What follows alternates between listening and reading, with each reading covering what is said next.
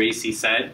I heard that he threatened probably some sort of grade. You had to be here, but I'll talk to him afterwards and make sure you guys get full credit. But I do appreciate everybody coming. Not that long ago, we were in the same seats as you guys are sitting in right now, and that's why we're here. We want to share our experiences. I'll just start very quickly by, this is a picture of Dante from 2011 at Science Rendezvous when he was an undergraduate physics student. And we were exactly where you guys were at. And now this is a picture from earlier this year. That's me in San Francisco when I was doing my medical physics residency interviews. So we're just going to kind of talk about how we got from the left to the right. And without wasting much time, let me tell you why we're here. And it's to just share our first-hand experiences. So we're going to be talking about undergrad, graduate, and residency, and to also give you guys some advice, things that have helped us through our studies and would hopefully help you if you are considering a career in medical physics and research. And that's what we want you to take away from this, is we want to give you some idea of what the alumni have done from this department. We think very highly of this department. We might be biased because we came through here, but we're going to share some examples of how UWindsor Physics has given us an advantage and has prepared us in the future. And also just talk about careers, research. We're going to talk about some of our research projects, and that's always fun and interesting to hear. So basically the outline is, back then it was physics and high technology. It's still called physics and high technology, the degree. It might just be physics, but there was a medical physics stream when Dante and I went through it, and we did co-op. So medical physics stream, physics and high technology, and co-op and thesis research as well. And then we both did a PhD at Western University in London, Ontario, in the medical biophysics department. Great department, happy to answer any questions about that. And then we've gone through the American Associations of Physicists in Medicine, the Medical Physics Match. That's a group of medical physics in the States, and very important. And then we're doing our residency at Stanford and UCSF. So that kind of brings us to our From the Rose City to the Bay title. But I want to make it clear that during the NBA championship, we were Toronto Raptors all the way. So I'll pass the floor to Dante, and he'll continue telling you guys more about this. Yeah, thanks, Tomi. So, like Tomi had mentioned, we went through what was physics and high technology, or physics, with a medical physics specific focus, and we also did the co-op stream thesis. And I just took this from the website. It was still up. It was from 2008, and Dr. Rongan was on there, that brochure that he gave out with medical physics. And this was kind of the outline back in the day, and I'm not too sure if it's still the same, but co-op was staggered throughout every other semester. And it gave us a really good opportunity to get exposed to research, and specifically with medical physics, as well as different things like I did a thesis with Dr. Mayev, and there was an outstanding scholar program that allowed you to work with some of the faculty around to do some research as well, which was a great opportunity and really made us stand out among the other applicants who were going through grad school or applying for grad school. On top of that, there was the volunteering experiences. So, like we showed on the first slide, we were involved with Science Rendezvous. That was at Rubens too. I don't even know it's still around. Maybe, oh, you haven't tossed that. Okay, that's great. So it's a pretty cool experiment if you guys ever have a chance to play around with it. There's the physics club downstairs. It's still there, hopefully. The little room, maybe. But I think I got a better one. Oh, you got a better room? Oh, wow. Okay, that's impressive. Hopefully the Nintendo 64 is still there. That was pretty good. So yeah, we had volunteering experience. And then on top of it, something that was also unique was we were given opportunities to actually do TA-ships in our undergrad, which was also, like, it stood out when applying to graduate school.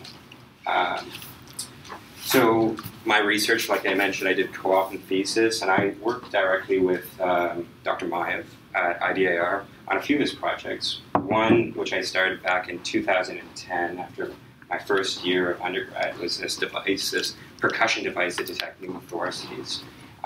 Before coming into undergraduate, I did work, I was at Sandwich Secondary doing this robotics course, and we would have to do AutoCAD design. So I took that knowledge that I took in my high school experience into undergraduate to do this sort of design and development.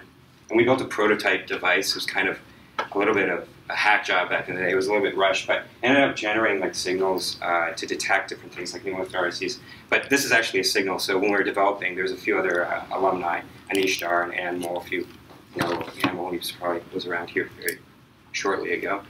So we were just testing on each other, just playing the device and reading out the signal and doing a Fourier transform on it. Following that, I did a few more co-op terms with Dr. Maev. This is a better and improved device, and actually testing out phantoms to see if we could differentiate different resonance within these sort of materials that we had. And just developing some algorithms, some coding, these harder skills like computer science and programming that were needed in the future. Did a thesis and did some finite element analysis approaches on these devices to check out the resonant frequencies, which were important when we were analyzing the spectrum, and actually like model the torus and things like that to really decompose those signals we were generating for our device.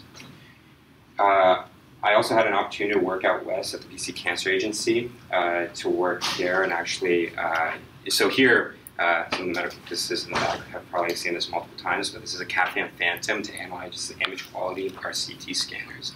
So I got involved in just developing an automated approach using MATLAB to actually analyze these images, which was funny. So when I was interviewing last year and talking to some of my old supervisors, I actually phoned up Dr. Bazran, and they're still using this program that I built many years ago. So at the time I didn't think it was that useful, but I guess now it's still being used. I don't know what to take from it, but all in all, so this is, you know, a synopsis. Yeah, it's really fun talking about the lungs and imaging, but what I got out of my undergrad and the really things that were important was I got exposed to medical physics, so being in the clinic, but I also got to be exposed to this research that actually set me up in my future graduate career. And I'll talk to you in a moment about that. Yeah, perfect. So before I get into sort of my research experience during undergrad, a theme that you'll notice throughout this talk is that we like research, we're really passionate about it, and the undergrad research experience that we got here was excellent, and it really made us stand out. So how many of you, maybe by show of hands, is doing co-op? Anybody doing co-op? Awesome, co-op. How many of you are doing research? I don't know if Outstanding Scholars is still going on, but you can definitely volunteer and work on that. So everybody's doing research. Research projects are always really interesting, but starting early on will really kind of get you going. It's you have to learn a lot of new things. You have to pick it up. Every lab is different, and that's what we gained out of it. Starting earlier on really set us up for graduate school if you're thinking about that. So my first co-op term where I started to think a little bit about research and I was exposed to the clinical physics side was at Windsor Regional Hospital with Luke and John there. That was the first time I even really got into the clinic, and I was looking at shielding calculations for a LINAC bunker and neutron flux through the maze of the LINAC, because during radiation treatment, when the beam is on, the neutrons are produced from the high Z target that's inside the LINAC. So this was great. Really piqued my interest in medical physics. I already liked it as a career option, but it was good to see what you can do. And then I did 2 co-op terms at Triumph. I hope they're still advertising Triumph positions for co-op with Windsor, and getting there, it was a great opportunity. I worked for the Tigris project, which is a large detector spectrometer that's shown on the right over there, and the beamline comes in from the right, and the experiments are done right at the center there, and then all of this shack here are the electronics for the spectrometer. And if you were to open it up and look inside it, you would see all of these detectors that surround the chamber where nuclear experiments are done. And my job was to take these detectors into a lab, calibrate them, play around with them, see what's going on. You know, I started working with cesium-137 sources. I know Dr. Racy has them now in labs. Before, that was the first time I had seen them. Electronics, digital acquisition systems, data acquisition systems, you know, amplifiers. You learn all about these things. These are great to be exposed to early on. I didn't know what a preamplifier was. I didn't know how it worked. The playing around with it was great. Then you produce results like this, where you're looking at these detectors. They have complex geometries inside it, and by doing these experiments, we could understand how they behave. And because, you know, looking back at it, when I was in Vancouver, I should have probably taken more advantage of the scenery around me and gone out more. But you're there, you're like, we're at this research lab, so I was like, I'm going to learn J-on-4. I'm going to learn some Monte Carlo simulation. So this is a video from a Geon4 simulation of this exact experiment that we did. So right from the get-go, you get some programming experience, you do some nuclear physics, you really get to see what it's like to work in one of these big research labs. And I'm not showing results from these simulations because I did not produce any results from these simulations, and they would probably be wrong. But it was really, that experience was great. I still think about that work now. As you can see, we dug up some of our old slides from our co-op presentations. So you can do a lot of interesting things. Signal processing is what really Triumph exposed me to, and basically using these simulations, I was able to contribute a little bit to the science there. So it's really nice to be involved in the research opportunities that are provided here at Windsor, because it'll kind of keep you motivated through all your studies, through all the things that are going on in your life. Doing these little research projects, they're fun, they're exciting, you get to get your hands in there. It's not just theoretical physics that's on the board, it's not just quantum, statistical mechanics. But that stuff is very important, and we'll talk a little bit about that later. But these research experiences are great. And then near my near the last year of my undergraduate research, I started looking at collaboration. So this is an EEG system, and this is with a psychology professor from the department here at UWindsor, Dr. Lori Buchanan. And they had an EEG system, but they weren't using it because nobody had set it up. So I went in their lab, and we set it up, and we were looking at concussed athletes and seeing if we can detect any EEG signals from them. And because of this, their EEG research has started to pick up. And I started working with IDIR and Dr. Maya when we were looking at building these EEG systems. So we started manufacturing these headsets, that wireless EEG systems. But the important part isn't really developing the system. It was the collaboration project with Dr. Lori Buchanan, who had the EEG system in the psychology department, Dr. Chris Hebert, who was looking at concussion, and Dr. Roman Maev, who had the signal processing background. And this is a lot of what research is in the future. So, starting to do this and branch out into different departments, you can really see the impact that physics brings in science. And with that, I'll pass it off to Dante to talk a little bit about graduate school. So, following that theme we just talked about, we're going to be talking about our graduate experience. So, I defended my PhD almost a year ago, or more than a year ago, I should say, at Western University, and it was dealing with lungs and imaging, kind of following that theme of my undergraduate. And the title of my thesis, I actually forgot it. I had to look it up today, but it was Imaging Biomarkers of Pulmonary Structure and Function with Dr. Grace Periga. And before I get into actually the research that I was focusing on, so the degree itself, a little bit of advertisement on that, it was a combined PhD and MSc, where the master's was more course-based. You had all these courses that you had to take for candidate requirements, just listed here, that I also took from the website. So we did the PhD at the same time, simultaneously, which allowed us to focus on our research. But also, again, going back, we were involved in some TAing.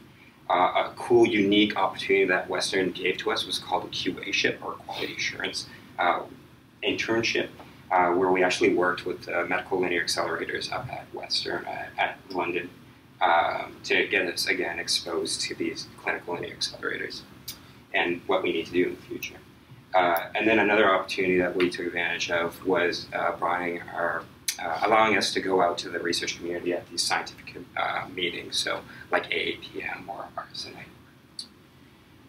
So jumping into kind of a little bit of my research, so for lung imaging, imaging lungs does happen, and it's mostly towards using computed tomography or CT, where you can create these really beautiful pictures of the lungs, knowing where the airways are, where different disease locations happen, and it provides you with really good structure. But unfortunately, it doesn't really tell us a lot about the function of lungs, which is, sometimes more important to know. So what we were developing at Western was using MRI, or magnetic resonance imaging. And anybody with MR research or knows about MR, there isn't a lot of protons inside the lungs, so they actually appear as these black holes. So we're actually getting less information with MR. But one of the cool things that we were developing is the use of this hyperpolarized noble gas MRI, where, in short, we made this contrast agent that we allowed patients to inhale. And with a very simple breath hold and a very quick acquisition, we could just start generating these fingerprints within the lungs of where disease lies and where, potentially targeting therapies. Unfortunately, the gas itself in this technique is quite costly, so it's very limited around the world. So my thesis, in short, was trying to generate these images without having contrast, which doesn't make sense, right? So how do you do that? So one way, and the idea is you want to take dynamic images of the lungs using our anatomical images that we have. And knowing when we breathe in and breathe out that our lungs expand and contract, that's a change in signal that we can see inside our images. And knowing that change could dictate whether or not you have disease or not.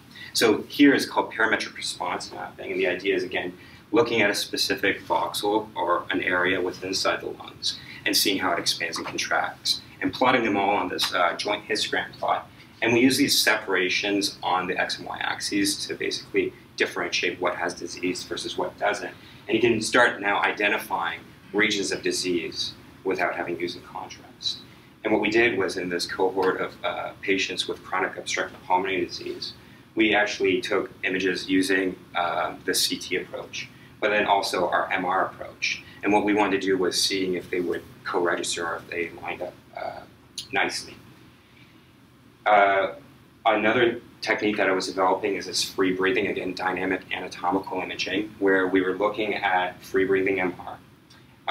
And what you could notice is if you were to make these images all the same, which is called registration or image registration, and if you looked at a single region inside the lungs, you saw this oscillation because of this expansion and contraction. And by applying very simple Fourier transform, physicists like Fourier transforms, you can start identifying these peaks located at the respiratory cycle or even the cardiac cycle to generate these ventilation and perfusion maps, so getting function from structure. And we applied this technique in many different patients, so asthma, bronchiectasis, COPD, and lung cancer. But one of the limitations on this technique was it's limited to one slice or one location inside the lungs, but we're more interested in the whole lungs itself. So what we did was, moving forward with this, was develop a whole body approach. And again, acquiring images and doing some signal processing, which, going back to my undergraduate, was what I learned, right? Was dealing with images and doing signal processing. It really gave me a push forward to actually accelerate in my research. And this is just a simple acquisition scheme, talking about how, now instead of using a Fourier transform, using a Hilbert transform that gives you phase information. And, so now this is similar to, if anybody's been exposed to 4D CT, it's called 4D MR. It's basically the same sort of idea where you're binning now those images into their appropriate respiratory bins. And really, the ultimate goal was to get them all synchronized. So this was what it was before, this is what it was after, to get that expiration and inspiration image that I showed you with the CT before, but now with MR, to do the same sort of differentiation of the signal intensities. And again, comparing it with our helium versus these free breathing approaches, we saw similarities in different groups of cohorts. So, and the take-home message was, again, we were developing these techniques so that it wasn't limited to just very specific research centers, that we could translate this, to centers that don't have these sort of capabilities that were unique at the time. So, that's awesome. Okay, I'll talk a little bit about my PhD research. So I defended my PhD a week ago today, so I'm fresh out of grad school. Submitted my revisions on Friday, so anybody that's going through grad school, there's always this light at the end of the tunnel, and honestly, it feels great when you get through that. So I feel like that's a good motivator to finish strong and to keep going. And my research was also in medical imaging. Both Dante and I did research in medical imaging at Western. And Dante's was more a little bit on the clinical translation and looking at patients. Mine was a little bit on the theoretical end, looking at X-ray detector design and how we can design future detectors to be better performing. And that's what I'll talk a little bit about. So first, if we're talking about imaging systems, we have to talk about some metrics, which you might be familiar with. And they will be Fourier metrics. Dante mentioned Fourier transform, except now it's not a frequency in time. When you think of 60 hertz or things, this is a spatial frequency, so it's a frequency in space. And And the reason why we use Fourier metrics, we're not just wanting to use Fourier metrics to use Fourier metrics, is because it'll allow us to describe an imaging system independent of the input object. So normally when you're talking about how good is the SNR or the contrast in an imaging system, that will depend on the size of your object and on your imaging system. And when we use Fourier metrics, we can actually remove one of those. We can make it independent of object size. And then we can talk about things like signal transfer using the modulation transfer function, which I first learned from in Dr. Racy's class when I took medical imaging here. And very quickly, this describes the change in amplitude for different sinusoidal frequencies. So in the input, you would have different frequencies with a certain amplitude. The output, if the amplitude decreases, then your MTF decreases with frequency. So that's how MTF is understood. Noise is described by the Wiener noise power spectrum and WU. And similar to MTF, but now we're looking at variations of certain frequency inputs. So if a certain input has a certain variation, standard deviation variance, what is the output of that variance? And then we can map that as well. But what we really want, we want to know signal and noise, SNR. So what's used in X-ray imaging for SNR transfer is the detective quantum efficiency. And it's defined as this equation shown here, where we have the MTF squared divided by the noise power spectrum. And the reason it's defined that way is because it gives us a measurement of an X-ray detector's ability to produce a high signal-to-noise ratio image for a given exposure. So it's kind of like a surrogate of the dose efficiency of the detector. High DQE is good, meaning that it will use the dose as efficiently as possible. Low DQE is bad. So these are some DQE curves of current clinical detectors that I measured throughout my PhD studies. An ideal DQE would be 1 across all spatial frequencies, and that means that you're only limited by the Poisson statistics of the number of X-rays that are incident on that detector. But as you can see, these detectors are high performing. They're expensive. This is what the hospitals buy. But at low frequencies, the DQE for some of them is pretty high. It's 0.7 for that one at the top there. And low frequencies are important for visualizing large structures, like if you're counting ribs or if you're looking at large detail in general. But high spatial frequencies, all of the detectors, their DQE drops with high spatial frequency. They're less dose efficient at those frequencies. And those frequencies are important for visualizing fine detail, like small structures, discerning the shape of certain things. So at high frequencies, and those are crucial for early detection of cancer. And that's what's the motivation behind improving these detectors. So a lot of work has gone into improving X-ray detector performance, but at high frequencies, it's still an issue. And a very quick illustration of that is if we look at a mammography image. So, and let's say this mammography image was the input to our mammography X-ray detector. If the DQE was 1, the output would be exactly the same as the input. Okay? But because the DQE drops of this detector, a mammography detector, and if I show the output for this image, there was actually a change there, but you didn't notice it. And that's because it's in the fine detail. You really have to look at calcifications. You have to look at small structures to notice. And that's what radiologists are trained in. When they look at medical images, they're really good at not just looking at the overall image, but even zoning in and discerning these small details. So that's why DQE at high frequency is important. And my supervisor, Dr. Ian Cunningham at Western, he has developed theoretical models of these detectors, and using those models, he identified something known as noise aliasing, which reduces DQE at high frequencies, and it's the primary cause of DQE loss. And noise aliasing, aliasing is a misrepresentation of higher frequencies into lower frequencies. Noise aliasing is when that happens with noise, and which is even worse because now you're adding more noise, and that's why it hits the high frequencies more. So what my research was taking a conventional detector, which as physicists, we can think of it as a black box with a converter layer and an electronic readout. And a conventional system has one element, one readout is equal to 1 pixel. To remove aliasing, the concept isn't new. This detector that we're proposing is new because it does everything inside the design, but it's to have a sensor array that's much smaller than the final readout, apply onboard anti-aliasing, and now many elements contribute to 1 pixel.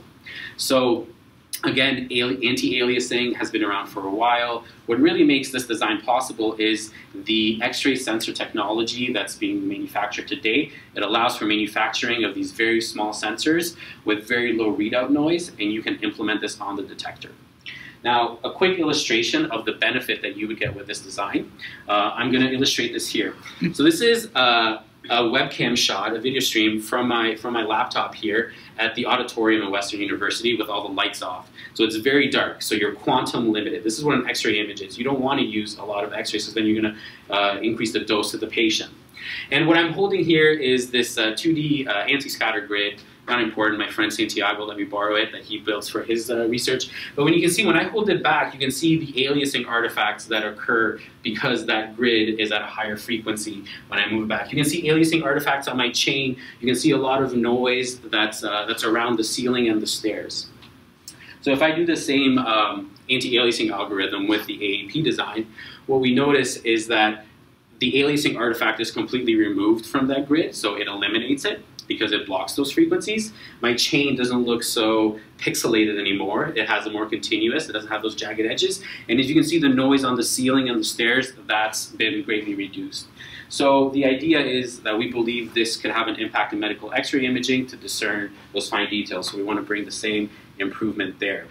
And this is the technology that I was talking about. So for mammography, selenium is commonly used as the X-ray sensor, and that's because it has good properties for mammography applications. So they're able to deposit the selenium directly on a CMOS sensor, which is low readout noise, high resolution, and we want to implement it on the detector firmware. And the reason why you would want to do this down sampling effectively, because now you have a higher resolution sensor but your image size is bigger, is to reduce file size. So if you had a very small element image, these high resolution, the file size would be too large for clinical settings. So in the lab, we want to maintain as much information as possible. We don't want to downsample, we want raw data. In the clinic, that's a little bit more challenging, so we propose a method of using that raw data on the detector, and the output image could be used clinically. And a lot of my work was on the theoretical models of it, but I won't spend a lot of time on it, but what we can do is we can use point processes, and what that is you can model an X-ray exposure as a random location in space using direct deltas, which you've seen those functions before if you've taken special functions. And then you can model how they interact in the converter layer, how they're blurred, how that signal is sampled, and then you can describe DQE expressions for a conventional design. You can describe DQE equations for other designs, and that's a real useful toolbox to identify bottlenecks in an X-ray system. And then we have a lab set up at Western with an X-ray tube on the right and the detector on the left, and we can do experiments, and then we can even go further into a clinic and measure detector performance into a clinic as shown here. And I have to, maybe I'll skip over this. There's some, but we've measured MTF for conventional AP design to show the improvement, and we measured DQE for these two designs. And we believe that there is an impact with the AP detector design. And it goes back to the whole premise of it, that cancer detection requires images with high SNR for a given exposure. And this could result, the AP could result in reducing false negative rates in mammography, but it could be used in other fields, or it could result in reducing false positive rates in clinics without increasing the exposure to a patient. But the overall, I think, message that Dante and I are trying to get to you with our PhD research is that it trained us to be independent researchers, critical thinkers, fail, try things that didn't work, argue with our supervisors about things that we did, that we thought would work but didn't work. But at the end of the day, your supervisors are to guide you, so we always listen to their advice. and when we understand that the process is long and that they're there to help you and get you through these dark times. And then it also prepared us for clinical training, medical physics residency, and very quickly before I pass it off to Dante. In addition to the research can be long. Sometimes it can be stressful. So you have to find things outside of the lab to kind of get you through it. A good way to do that is to be involved in a university, to be involved with extracurriculars. Here's Dante at Science Rendezvous a year ago at Western. Talking about, what was it, steam engine? Yeah, I love steam engine. And my friend Jessica, so we still participate in Science Rendezvous. We organize card making. So for Valentine's Day, for Mother's Day, we just have card making. We have some equipment, and everybody puts together some cards. Another thing that we do is we go to retirement homes. And we talk to them about our research. So this is a way to present your research to the general public and a lay audience at a very at a very basic level, and it's great. They contribute in ways that you wouldn't expect. They ask questions that are very relevant to the news today. It's just, and they have so much knowledge about things that you wouldn't think it would be worthwhile. But by being involved, you pick up all these things. This is Dante presenting at these community centers. We also organize a retreat at Robarts. So inside Western, there's a research institute, so Robarts Research Institute. We've started doing this retreat there and continued it through the past. So this is Dr. Marlis Kaczynski. You remember her, some of you. She was here at Windsor, and she's at Western giving the opening remarks. And also raised funds. This is my mom and my dad with their dog, and this is at a Mother's Day walk to raise funds for breast cancer research. These are kind of things that you can do, and they're very rewarding. Sure, they take time, they take planning, but I think it's worthwhile. Oh, I think it's my slide, right? Yeah. All right. So maybe we'll take a quick. Does anybody have any questions? Since we're going to transition from sort of undergrad and PhD research, does anybody want to ask? And then we're going to talk about medical physics residencies. Does anybody have any burning questions about graduate school or undergraduate school? If not, we can talk about it later as well. No? Should we maybe just continue? Why don't we, if anybody, take a break and just get one more bit of food and then sit down, just so there's still chips and cookies and water and pop, so get up and get a second round of food, and then we'll get back into it. How about that? That sounds good.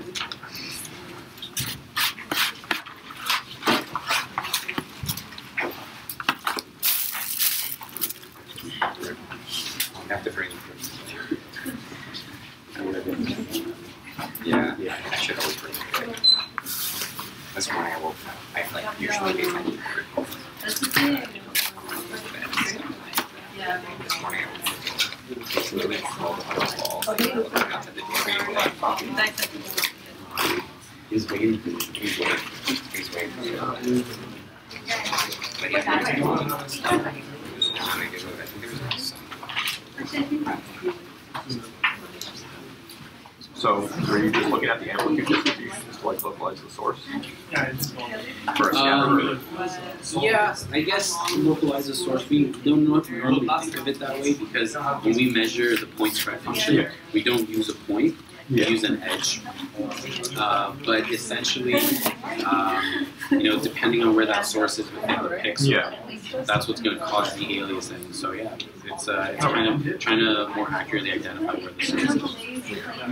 But sometimes that aliasing is good, sometimes it's bad. So it's and then we didn't want to do any sort of advanced adaptive algorithms that would make it a non-linear system. So we wanted to focus on just linear source. So that was, looking at log filters, it could be an interesting extension on this. There's a lot of work that goes into aliasing according to the way. And nobody likes non-linear system. Yeah. That's much easier.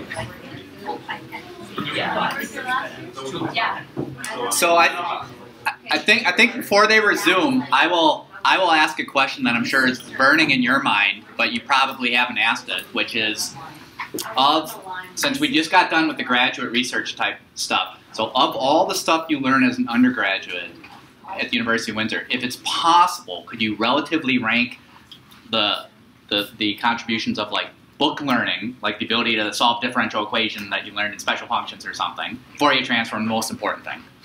For sure. You heard that how many times? You guys got to learn Fourier transforms. Or the research experience, which you got great things in, or the computers and numerical type things. So those are three very different things.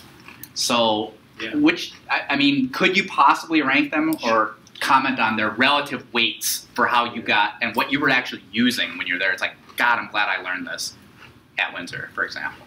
Yeah, I can go first. So it depends on your program and on your project during your research, or your graduate research. Because my research was a little bit more theoretical, the book learning, the fundamentals, the courses, special function complex, even like solving boundary value problems, all of those, I would say, that was probably the most helpful for me. Then I would say computational methods. So if you're ever going to try to implement this, I would say computational methods. And then the research experience, they're all important, but that's how I would rank them.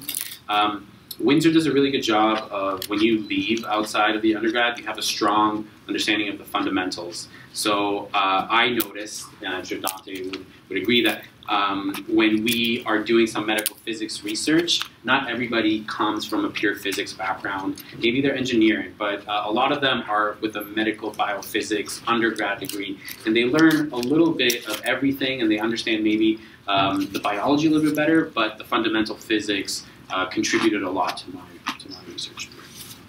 And yeah, just to echo what Tomi said, it's definitely noticing when I first got to Western, I was taking courses for the camp degree, how much above and beyond I was in regards to like just the mathematics that we learned, the bookkeeping, or the book work that we had. So, but I would rank my #1 would be the computation. So that really pushed me above. So going to like BC Cancer Agency, doing these research experiences, but really focusing on like developing algorithms in MATLAB or like LabVIEW or any of the resources that are available, really stood me out and really allowed me to excel in my own research.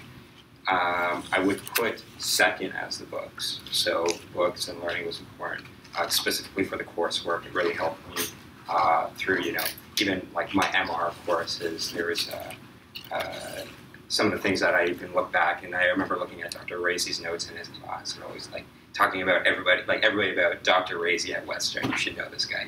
He definitely helped me out with my medical physics learning. And then lastly, I would put research. But, again, I think all of them are just like key aspects. Like, with the research, I can say that that helped me get into the PhD program at Western because my supervisor was focused on lung and I was doing imaging. So that was kind of my background. And having that was a starting point to me to accelerate in my research. But, yeah, that's kind of the ranking order. Yeah, and I want to make sure that it doesn't sound like UWindsor Physics has paid us to endorse them, because they really haven't. We're trying to speak as candidly as possible about our experience. In graduate school, a lot of things surprised us. I would say it wasn't always smooth. So if you have any questions, we'll do our best to speak candidly. And yeah, it's like you're all doing research, which is great, but always keep in mind kind of what are the skills that you're getting out of. So understanding the fundamentals, the computational skills. When you're interviewing in the future, it's not going to be as important that, oh, I'm in Dr. Racy's lab. It's going to be, well, what did you do in Dr. Racy's lab, and what can you do for me? So what are those things that you're learning throughout it? I think that's what we found in school. Yeah. So I noticed that both of you did co-op as well as thesis. So what was the value that you found in doing the co-op? Because I mean, it was interrupting your.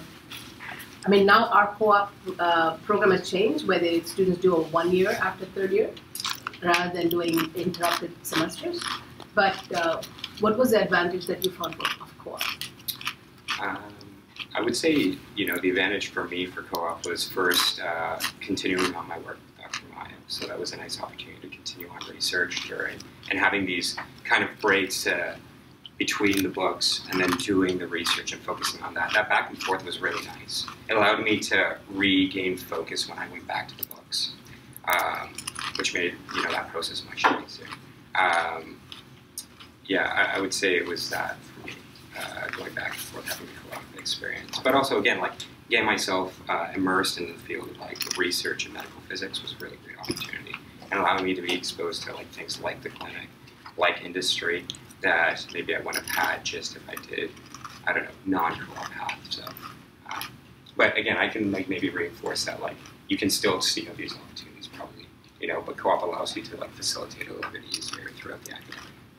I agree with all of that, and I would add with co-op there's a financial support aspect that I think all students are kind of weighing the cost of tuition, and how everything comes in, scholarships, that all comes into it. So I think that I would also add the financial support that co-op gives is a nice touch as an undergrad, and that and then everything else that Dante said I would agree with. But I mean, you went to Triumph, which is an opportunity that you don't get if you don't do the co-op. Yeah, definitely. And Windsor Regional Hospital opened my eyes to medical physics. I wish I could do that co-op again. That was great, and that was yeah, all those things I think are true. There's another question here. Oh, I was just going to ask, when you're doing your research, say for your thesis, how much of it is independent, or is some of it like also collaborative with your advisor or other students? Okay. Yeah. No. That's a really great question. You know, when you first get in, you know, people take different approaches for research. Some can just be focused on their own solo pathway, which is great. I can say myself, I took a more collaborative approach, not even like within my lab or my supervisor, but within other labs at the institute, at other labs at different institutes. But you know, that's the thing. That's something that I learned during my graduate career was, you know, your supervisor is there to advise you, but there's this like opportunity where they allow you to be your own independent researcher at sometimes. Like they'll see you know, you may prove yourself and they'll give you the ability to see your own research out. Yeah, so it really depends on the person, and I guess it depends on the research, but I can say I took the collaborative side of things. Yeah.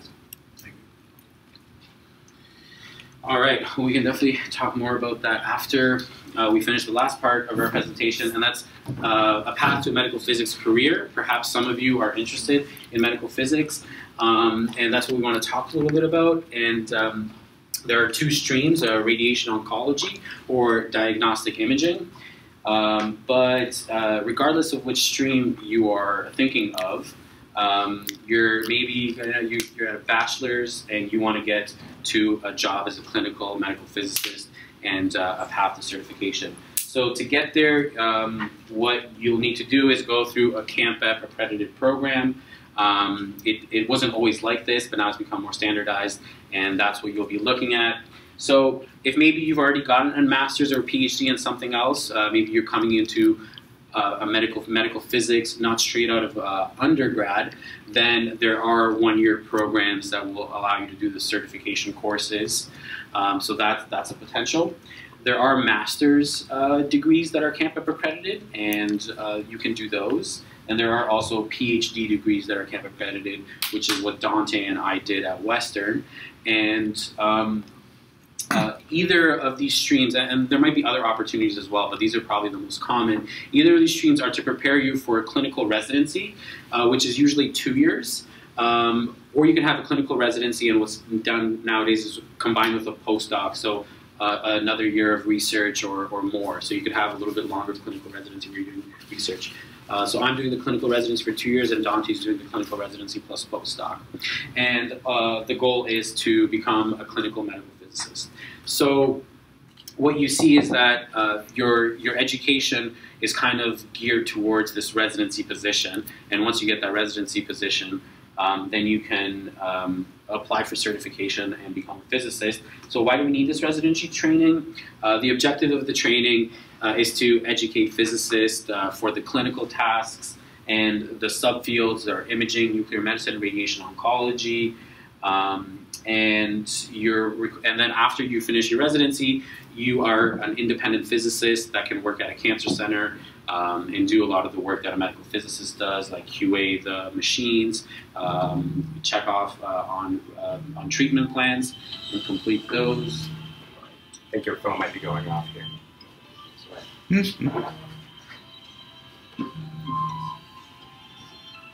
Well, it would be nice to introduce. Yeah, it's okay. Silence.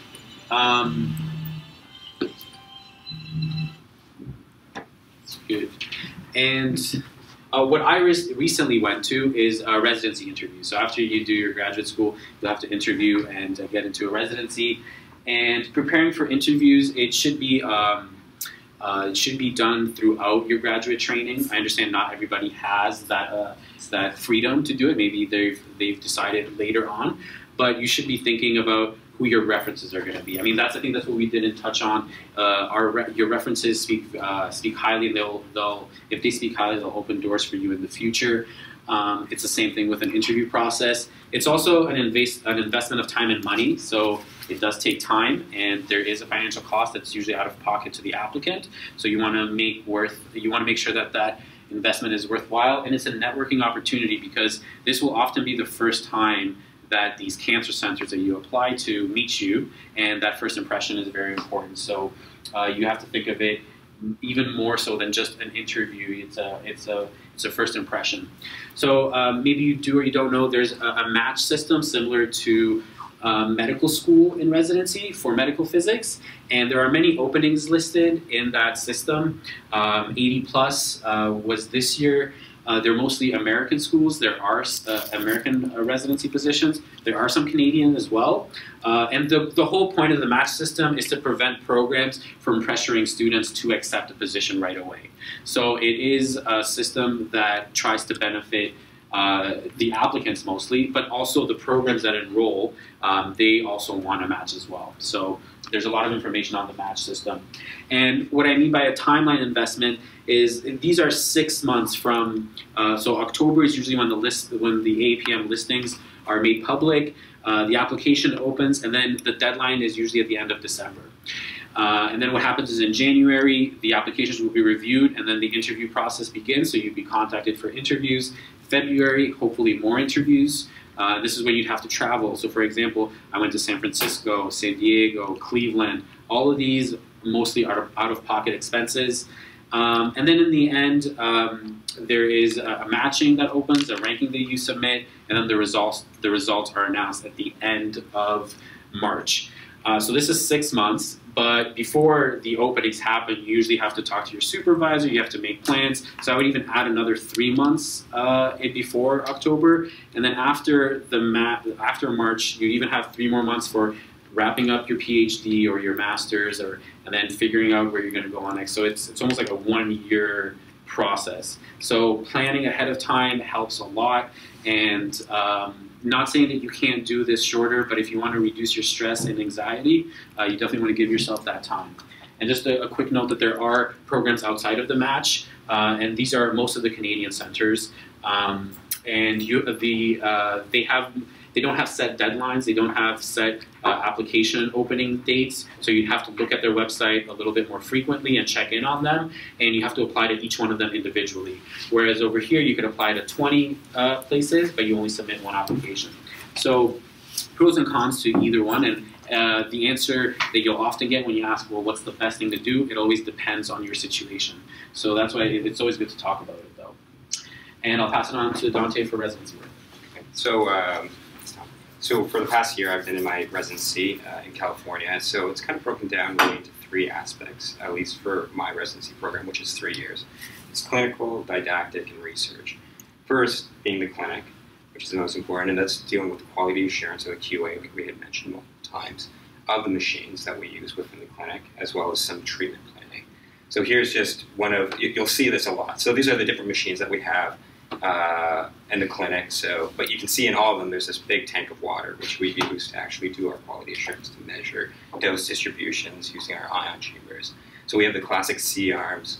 We have ones that are within the OR, where they'll actually irradiate the tumor bed after resection. And then we have this cool little thing called the cyber knife, where it's basically, you know, on the automobile line, how there's that arm that you have. They've mounted a linear accelerator ahead of it to actually do very targeted treatments. And here's like a simple test. We put a head phantom, and on the tip of the nose is a little BB. And the cool thing is, inside the LINAC, there's actually a laser that lines up identically to the beam that you're shooting out. And we have this test, which is called the BB test. And we basically generate a plan to shoot that laser at the tip of the nose and see how well we can actually shoot it. So yeah, it's pretty fun. But sometimes it's, you know, it's still fun, but you know, this is game 6. This is outside of the room of the LINAC. It's at the console, and I was actually watching game 6 while doing quality assurance one night. So, you know, yeah, you still have to support Canada while doing your QA. Okay. So another thing is treatment planning. So here's what a treatment plan looks like for specifically a patient with lung cancer. So you can see this color map, which basically tells you where the dose is being delivered within. And that very hot spot is where most of the dose is being delivered. And these models that we use, that we implement into our treatment planning software, allows us to calculate a dose distribution and plan for the treatment. And here's like a little, it's called a beam's eye view of the actual, where the LINAC's going to be rotating around. And there's these little fingers called MLCs, or multi-leaf collimator, which basically manipulate or collimate the beam to basically shape around the tumor and to avoid critical structures while you're treating. So that's one aspect, which is developing these plans. While you're doing all of this, on top of the clinical, you do your rotations. So again, taking from the website, this is kind of the rotational outline of where I'm at. And you go through these different sections to kind of specialize in different areas. So one can be the safety, the LINAC quality assurance. One thing can be dealing with specific procedures like brachytherapy or IRT special procedures or the cyber knife. And then at the end, you usually have this outreach where you go out and you're now kind of this independent pseudo-medical physicist. And then there's full participation where you then become a medical physicist in the clinic.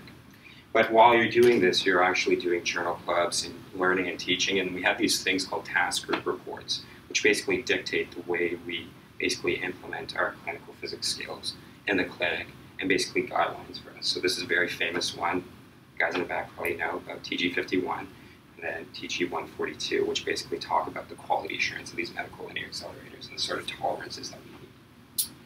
And then the last aspect is research, so going back home to all of that. So they're mostly now focused on the clinical implementation and the improvement within the clinic.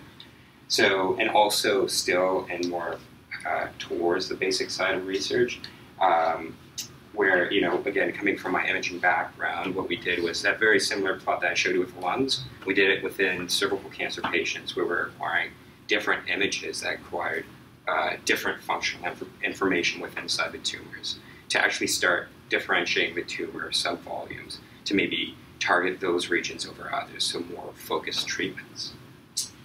Other things are like going back, so designing phantoms. So this is a 3D phantom that we designed and using that 3D printer to build for more quality assurance purposes.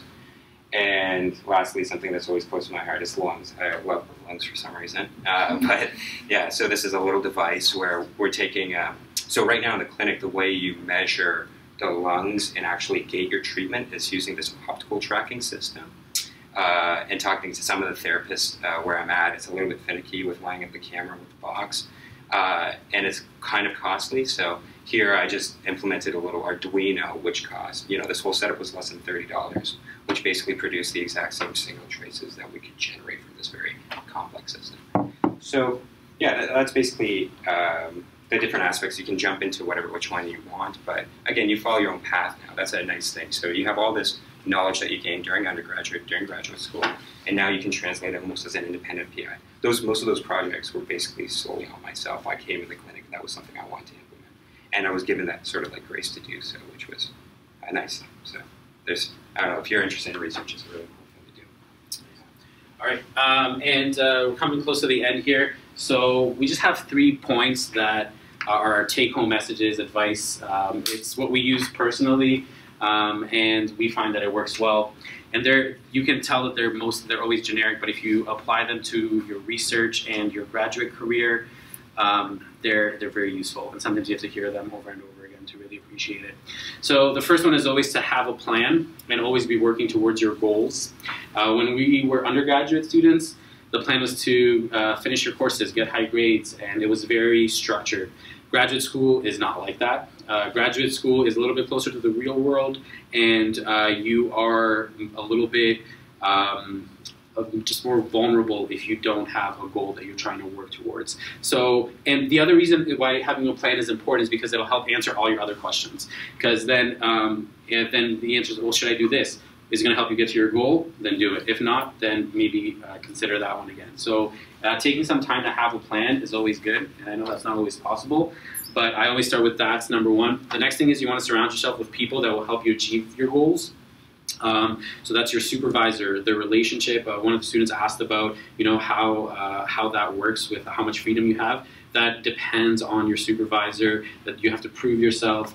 But you want to make sure that you surround with people that if that's what you want, they're going to give you that opportunity. And everybody has their own different style, so you want to make sure that you find the right people that you can work with. And then the third thing is you have to take ownership of your own work and success. I think this is more just a motto that will help that most successful people have. But in grad school, it's really important. You want to make sure that if something doesn't work or if something happens, that you not take responsibility in terms of fault, but that you make sure that it succeeds the next time and you figure out what's going on. And all of these I've highlighted and it's not selfish to want to do these things, to implement your goals, to follow your goals. I think that doesn't mean that you can't help others as well. So these 3 points, whenever I think back, I've always sort of tried to do this, sometimes better than other times. And we really like research, we really like physics, clinical work kind of allows us to combine all of those loves. But in conclusion, and maybe Dante, feel free to jump in at any point, Windsor Physics prepared us by teaching the fundamentals. I would say that's what, when you leave here, and if you are looking to do more clinical, translational research, the fundamentals are very important. The courses, the book learning. I want to give 2 examples that it's come in handy for me. One was during residency interviews. Oftentimes you'll have fundamental physics questions. So one of the questions I had was like talk about Bremsstrahlung radiation and describe Bremsstrahlung radiation, right? And I was able to describe it to the level where I said, and they were looking for one particular sentence. They said, I said, so it comes down to an electrical charge that changes acceleration will emit radiation. And that's EM theory that you'll pick up, right, that you'll learn here. And they were really impressed with that. And they said none of the other applicants even stated that. Everybody knows, well, breaking radiation, it comes from electrons with high Z targets. But when you get down and you can explain something that's fundamental that way, that's what they were looking for. So these fundamental skills that you're learning, and the education is very important. And then the next example that I have was from Dr. Racy's course, where he made us memorize an equation that the energy of a photon is equal to 1240 keV picometers divided by the wavelength. And my supervisor asked me, well, we're trying to figure out some coherent scatter experiment. So like, what's the wavelength of a 10 keV photon? So bam, quickly rearranged in my head, divide by 10, you come up with an answer. And that was really impressive. So things like these little helpful things, that's what kind of just stands out to people, and everybody knows you can go back and kind of figure it out, but there are certain things that you have to have ready on the go. And as clinical physicists know, you don't have time to go and write MATLAB scripts and figure this stuff out. There's information, there's certain things that you need to know. And then medical biophysics prepared us in terms of the research. And exposing us to communication and clinical opportunities, so going to conferences, being able to speak about science, it becomes more and more important the further you go on. So that communication course that everybody has to take, that everybody dreads, you just want to do physics, you don't want to talk about this, that amplifies. They try and, you have to learn how to, writing is really important. When you're writing a manuscript, all of the stuff that we're going to go into physics so we don't have to do that stuff. That's the stuff they want you to do more. Like writing grants. Writing grants, being able to tell your story. Oh man, I've heard that so many times, and it's still weird as a physicist to think about story and science. So we share, I think, those common feelings. Maybe Dante, you want to mention something about the fact that we did imaging research and now we're in radiation oncology? Yeah, so I think that's something that stood out while I was doing my interviews, was that we did imaging as our background. It kind of brought a little bit of a twist to the radiation oncology side of things, because that's where, therapy is going, is image guidance if it's not already there. But moving that forward, now you have these combined MR linacs, these different superpower machines to actually deliver radiation very precisely.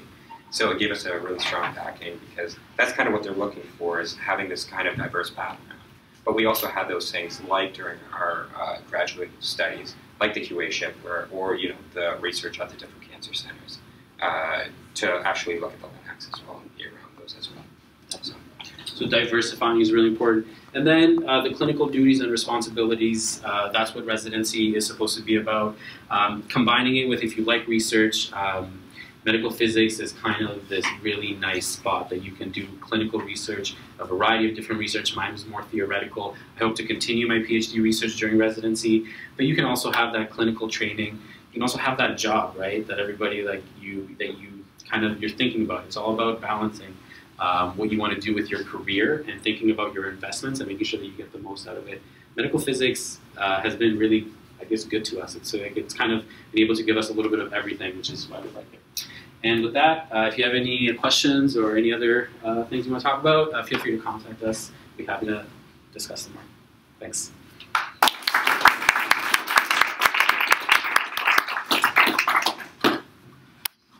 All right, maybe we should turn some lights on. So, does anybody have any questions? Thank you for the cookie. I'll have a look.